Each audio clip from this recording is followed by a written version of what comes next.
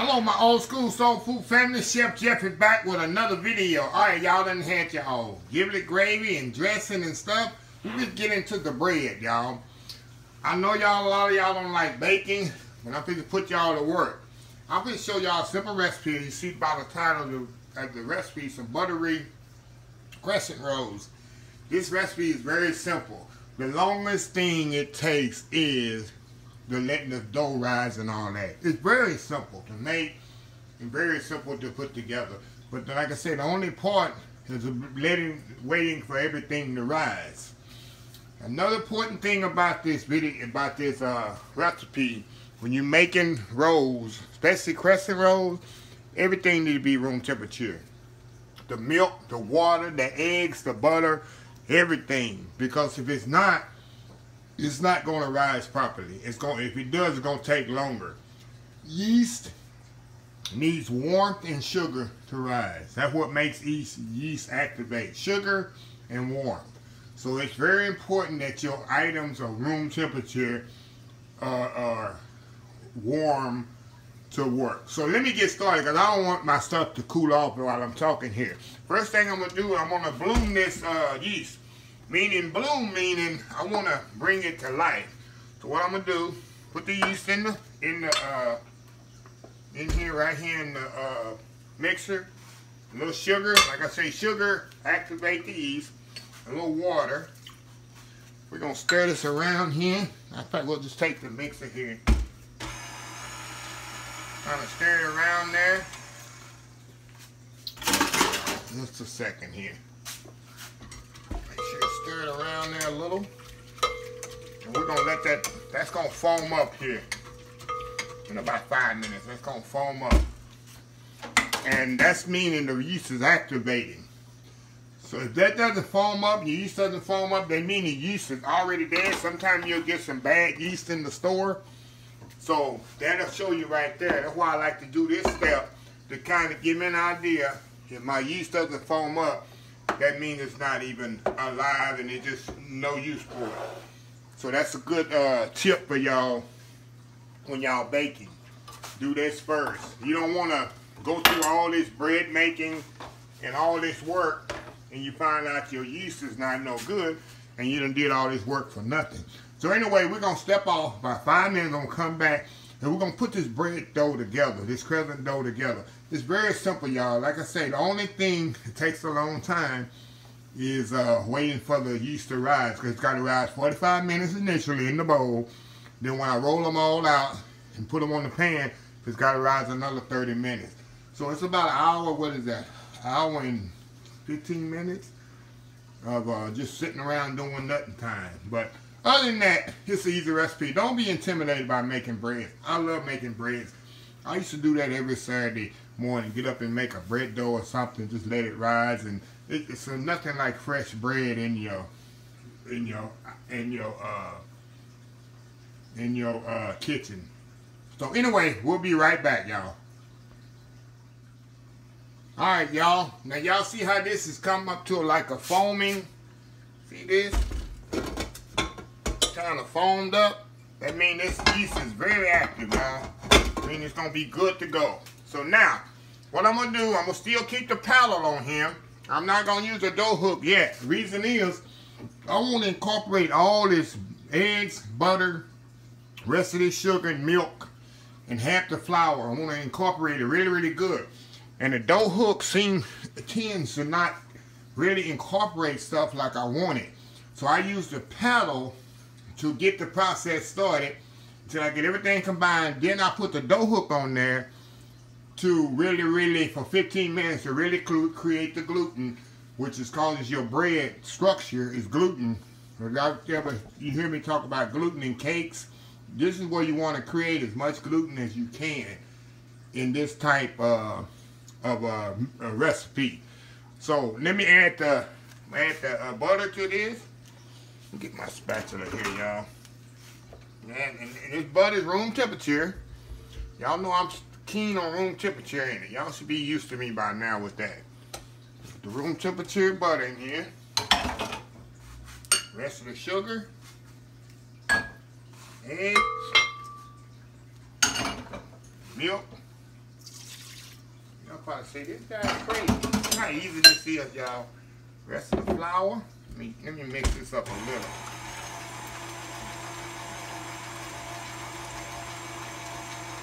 Put the flour. I'm gonna put about half the flour, a couple of cups. It calls for 4 cups, but don't put that in size. 4 cups, y'all, because it might need a little bit more at the end of the recipe.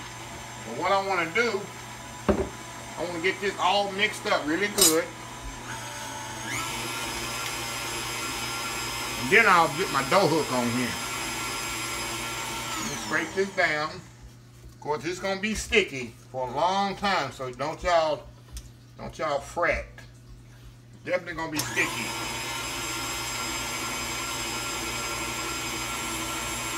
I want to get that all cooked, incorporated, y'all. And I like to use room temperature butter because, see, that's what you want, a nice silky batter right now for this. Let's scrape all this off. Now, we're going to go to our dough hook. And like I tell everybody, when you're making bread, I never suggest you do this by hand unless you use some Hercules or have some crazy stamina, because this will wear you down. Because you need to knead this for 15 minutes, y'all. And I like to do maybe half a cup at a time until it gets really incorporated.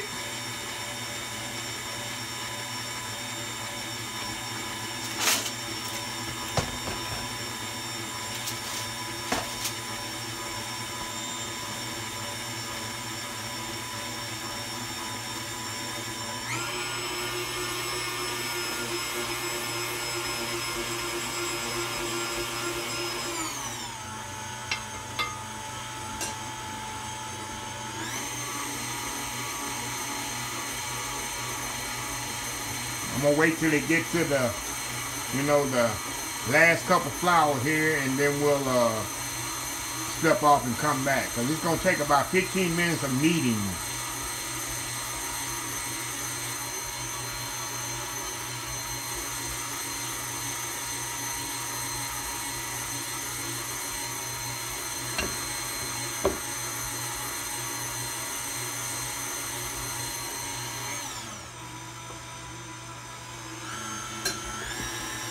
Oh, shoot.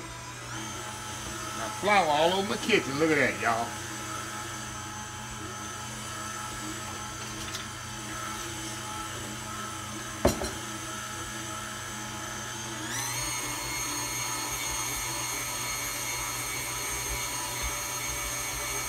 Okay, now we're gonna let this go for about 15 minutes. I'm gonna come back and see if I need to add some more flour. So I'm gonna let this knead for 15 minutes. We'll be right back. All right, y'all, we back here. Now see how this dough is coming apart from the bowl? This is what you want right here. Okay, lift this up. And this is what you want, y'all.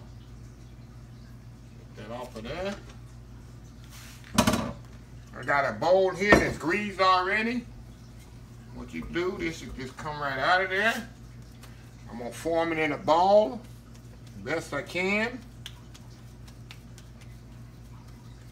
There we go. Make sure you form it nicely in a ball. This is the kind of dough you want, y'all. That's the consistency you want.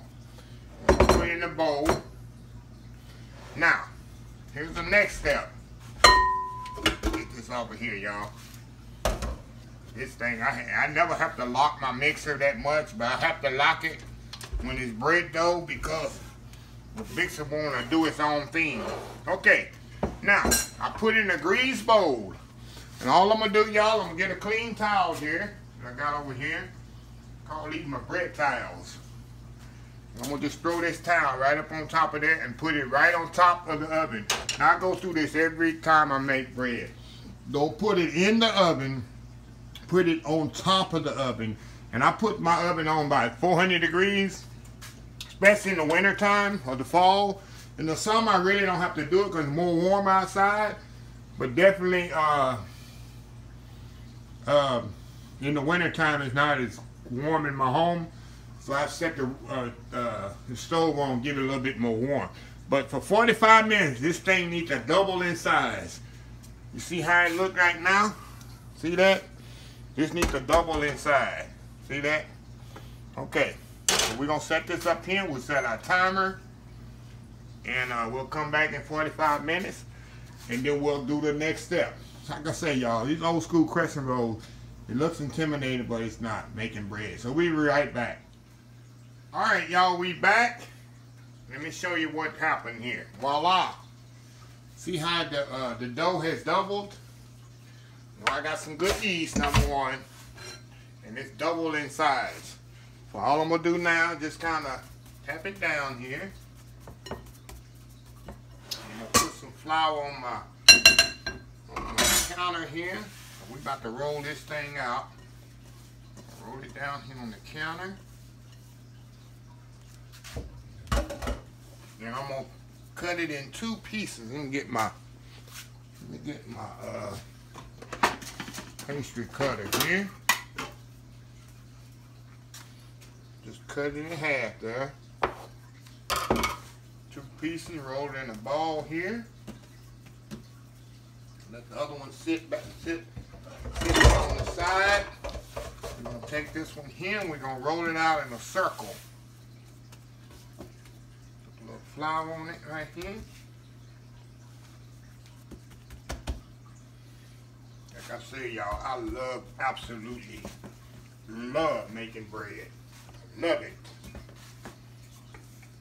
Okay, we're just going to roll it out in a circle. Move this out the way here so I can get a little room here.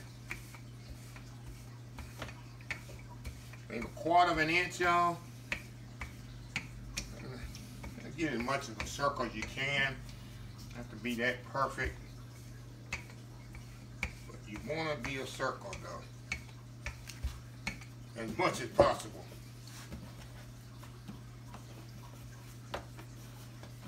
Hold on just a second, y'all. I gotta get this circle right here. Gotta get this circle perfect, huh? No such thing as a perfect circle. Okay, now what I'm gonna do here, I'm gonna cut it in half.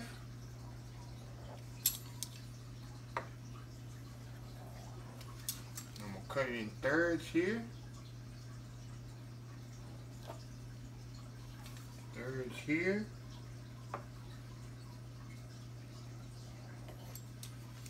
Here. Here. And here. What I'm trying to get is 12 pieces. To get it, 2, 4, 6, 10, 12. 2, 4, 6, 2, 4. Close enough, huh? Okay, now, what I want to do here, I want to take the dough. You know, a little crescent roll like you get it in the store? You're just going to roll them up just like this, y'all. And we're going to put it on the pan here. Like I say, this don't have to be perfect. We're not perfect people, are we? Just going to roll it up just like this. Get the other one here.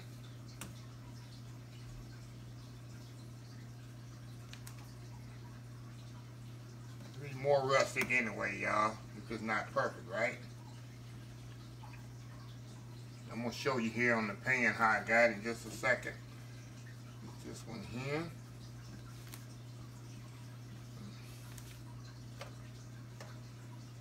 This one here. The next one I'll get I'll get perfect on the next one, y'all.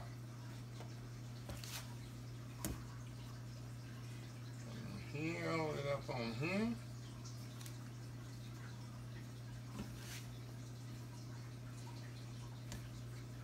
This dough is, oh man, these things gonna be so buttery. I can just tell by the dough right now how buttery and nice and buttery they're gonna be. One more here.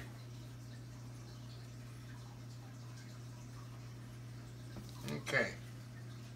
Alright, y'all. Now, I got them on the pan here. They different sizes. I'll make the other one better, y'all. They different sizes here. Now I'm gonna do the other one. I'm gonna roll out the other one here in just a second. See how easy that is? It's so easy. I'm gonna set that on top of the stove, and I'm gonna get the other one rolled out. Got one more to roll out here. If I just keep y'all here with me. This is not too boring. See if I can get this one better here. It makes me nervous being on TV doing this. Put a little bit of flour on there. And this is not a sticky dough either, so which helps a lot. Let's see here. Some doughs are sticky and hard to roll, but this crescent dough is not. The thing is, y'all, when you roll it out, you want to make sure you let it come back to its natural shape. Because if you don't, when you cut it, it's going to shrink on you.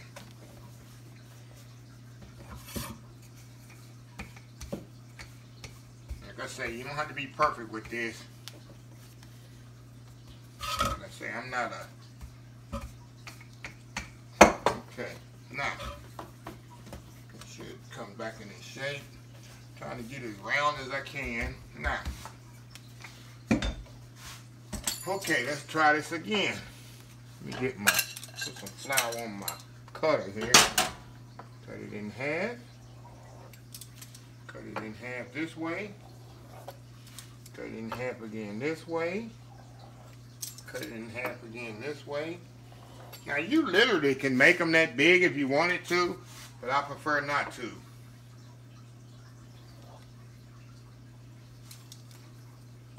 I like mine small here.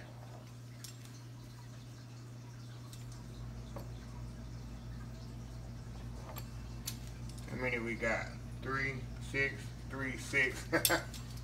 Make this one right here. Cut that one in half. Alright, now let's get these on the pan here.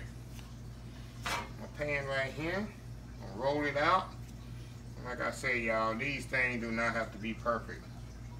You actually can make these with your kids, and they will love to do these. And I have these every Christmas at my house. So I decided, okay, I'll just put it out there for Thanksgiving. Put it on Thanksgiving menu. Roll it up. I'm telling y'all, this dough is so, and you could be creative with this. You could put some, you can actually use this to make cinnamon rolls with, if you want to. It's that type of a dough.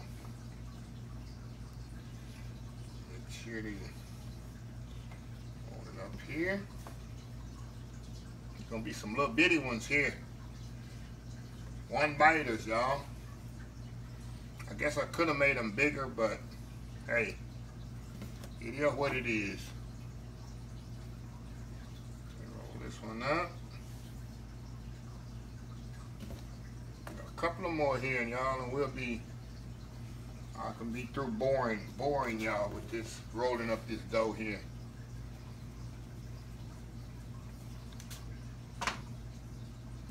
One more.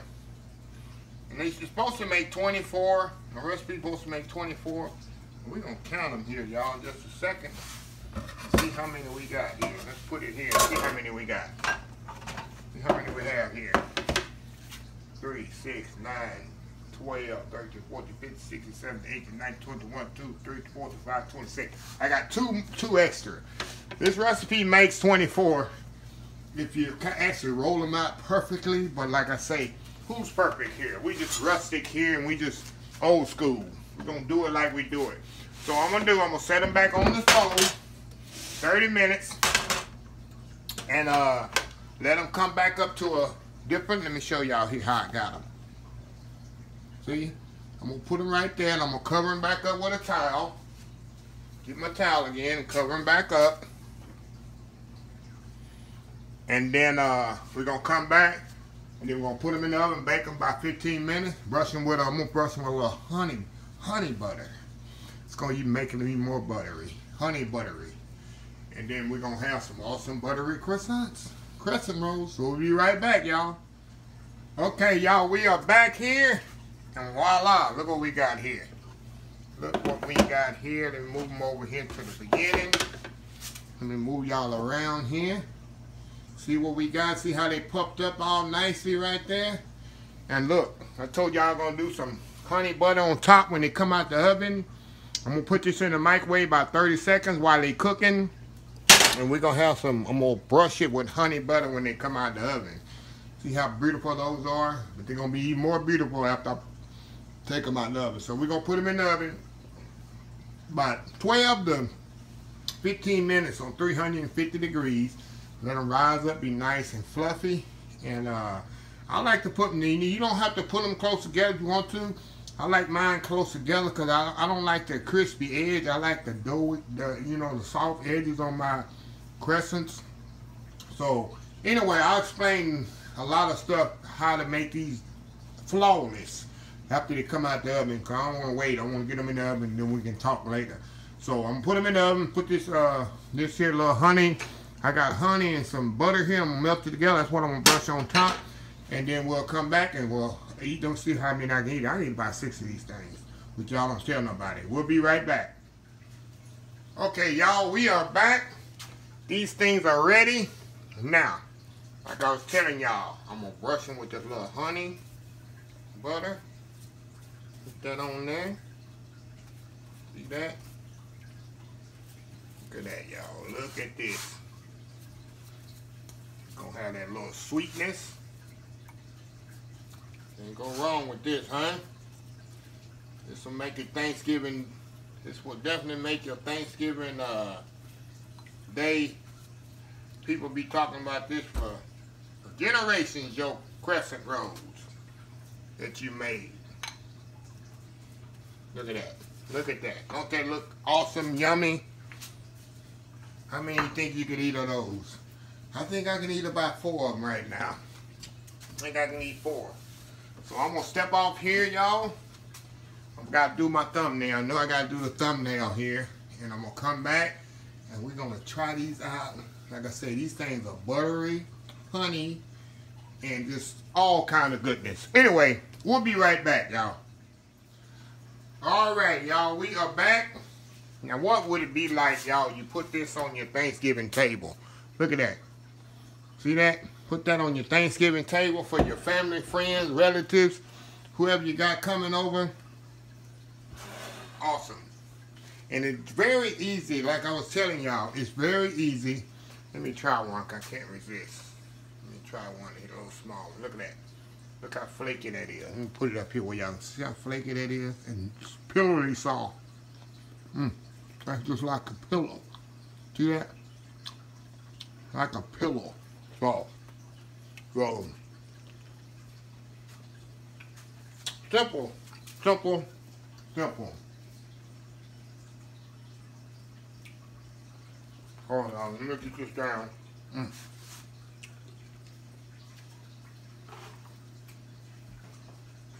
Wow.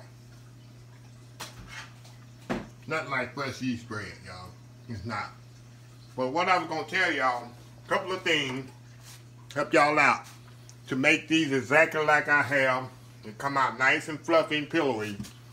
Make sure your milk and your water is 110 to 120 degrees. You don't want it too hot. If you get it too hot, you're going to kill the yeast. If you get it too cold, the yeast is not going to activate. It's very important that all your ingredients are at least room temperature. Your butter must be room temperature. Your eggs must be room temperature. It's very important for your dough to, it's all important with the yeast. Do not put salt directly in contact with yeast. You will kill it. You will kill it dead. That's why the yeast activates and lives off sugar. That's why you see me put sugar in there, a little sugar in there with the warm water. It runs off sugar and warmth. That's why you see me put sugar and warm water in there to get that yeast, get it kick-started. And also to let me know if the yeast is alive or dead. Because like I say, you don't want to make a big batch of dough and then you find out the yeast is dead. You're defeating your purpose. You're defeating all that working for nothing. to bake a bread and put it on the stove to proof and doesn't proof, and the yeast is dead. So that's why you try to test your yeast before you put anything else. That's something I learned in the cooking industry of cooking, baking breads. Well, I've had some yeast that been in the store too long, even though expiration dates say one thing, the yeast had a mind of its own and it didn't work. So I realized I need to test the yeast ahead of time to make sure that my yeast is, most time, 95% of the time, I say 90% of the time you buy yeast in the store, it's going to work. But you'll get them sometime, it just doesn't work. I've done it. I've been through that. Also, this is a crescent roll. It's not a croissant. Croissant is made different, which is a longer process. Croissant is more of a flakier, lighter type bread, which you have to fold over and create layers with butter and all that.